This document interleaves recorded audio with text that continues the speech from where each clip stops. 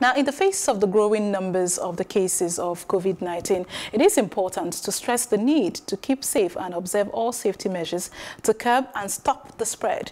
As we highlight the reality of COVID-19, it is also a fact that people have recovered and are recovering.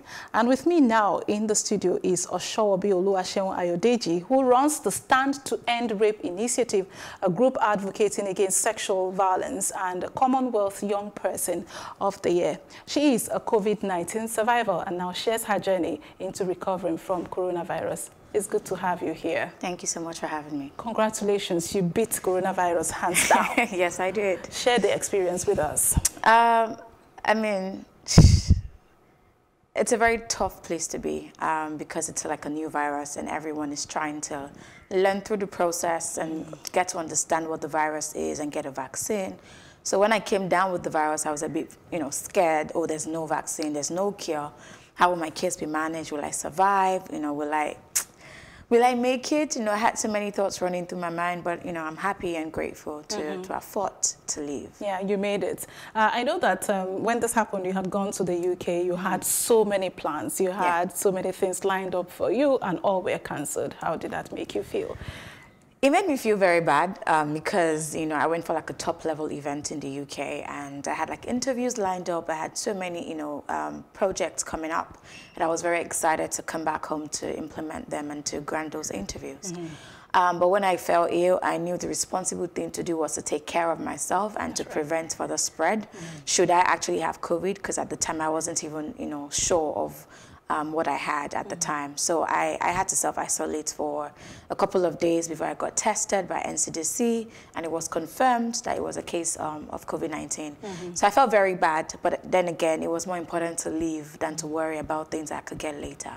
I agree with you. And you did. We must commend you for doing the most responsible thing, which was as soon as you came back, you self-isolated and thankfully NCDC were able to respond also to you and, everything the way it happened. Now, let's talk about your days in isolation.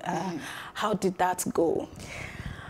When they put you in a room, they don't lock the room, but then you know that you don't have access to go out of that room. Is there any reason why the room is not locked? For cross ventilation? Yeah, I mean, there has to be fresh air. And again, I'm not a prisoner, so it would be weird for them to lock the doors. But, when you have like a room and you're by yourself and you can't go out and you're just like looking at the ceiling and counting, like you can literally count the air, which is impossible, but you can, picture it in your mind. It was a very lonely period for me, but it was also a time for me to pray, to pray to God, to say, God, listen, please help me, fight through this process. So when other people joined in, it was a bittersweet experience because, again, I had people to talk to, but I also wasn't happy that, more people were getting infected because that means it would spread if more people are, contracting the virus. So it was a battle for me at the center because, taking medication, my body was fighting, my immune system was fighting. I was reacting also to the medication, which was normal, the doctors said. So it was a battle, it was a serious, moment and defining moment in my life.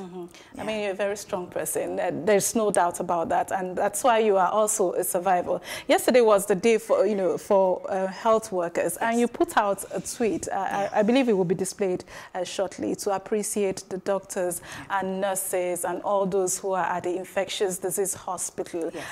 What happened? What was your experience with them? How did they impact on you during those days?